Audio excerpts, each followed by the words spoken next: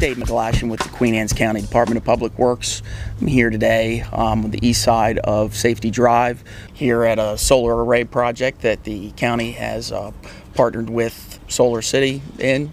Solar City's a clean energy company. We have entered into a 20-year lease with Solar City, roughly a 20-acre county-owned property.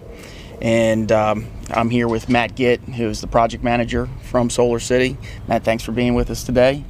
Matt, maybe you can just first explain what is a solar array. You've got an array of the solar modules which, when sunlight strikes them, actually produce electricity. So what we do is install many panels, and we wire them together kind of like a car battery in series, so that at the end you have high potential that you can then send to central converting units, inverters that convert this raw DC power, which is what I call dumb power. It just kind of shoots into them, and then the inverters, which are the brains of the system, take that raw power and they convert it into grid quality power. So it interfaces directly with the electrical grid, with the utility, and it actually pushes power back onto that grid at a quality equal to their power.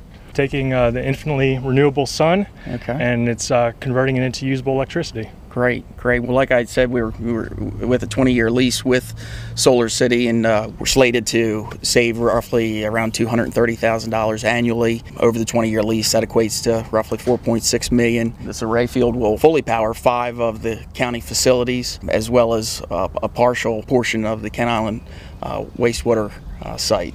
Of course, these are estimated. Things will change throughout the year slightly as far as the amount of energy produced. If and somebody wants to find out more information on this project, please go to the county website, www.qac.org.